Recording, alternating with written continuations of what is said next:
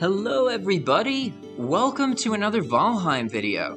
Today I'm going to be showing you how you can entirely skip troll raids with Finewood chairs. Yes, you can skip the troll raid ground is shaking event simply by using Finewood chairs. But before you can understand why this works, you need to know a little bit about how raids work in Valheim. So we're going to refer to the super useful Valheim wiki. And now let's scroll down to the troll raid. Most people are under the impression that this event gets enabled as soon as you kill a single troll. And don't get me wrong, this is how it used to work. I don't know exactly when they changed it, but I think it was around 1 year ago.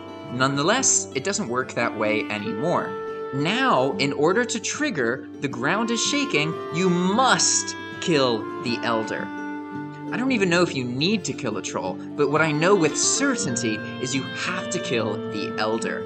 In the current version of Valheim, the Elder is the trigger.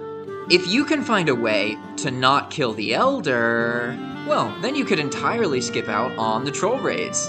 Normally, you would have to kill the Elder so that you can progress, because without the Elder's swamp key, you can't get into these things where the iron is. And that's where our Finewood chair comes in. Instead of bringing a swamp key, all that you need, technically, is 10 wood to build a workbench and 4 fine wood to build this Finewood chair. Then what you're going to do is rotate the chair so that the front of it goes right under the lock. You're basically going to lockpick this gate. We're going to go here and sit in the chair and then get up and boom! Look at that. We are inside of the sunken crypt. And this is how you skip the ground is shaking event.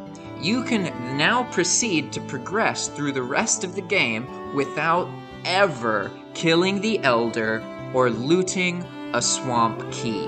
Oh! And what's so cool about this is you're now free to kill as many trolls as you want. You don't have to avoid trolls just because you think that the troll raid is going to start happening. All you have to do is avoid the Elder.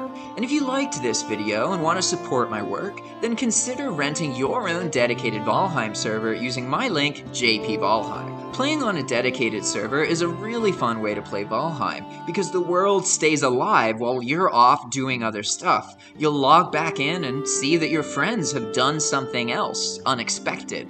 And for me, this makes the game more interesting. Alternatively, if you'd like to see more Valheim videos on YouTube, then just give this video a like, or any other Valheim video, and that's going to tell YouTube that you like this kind of content.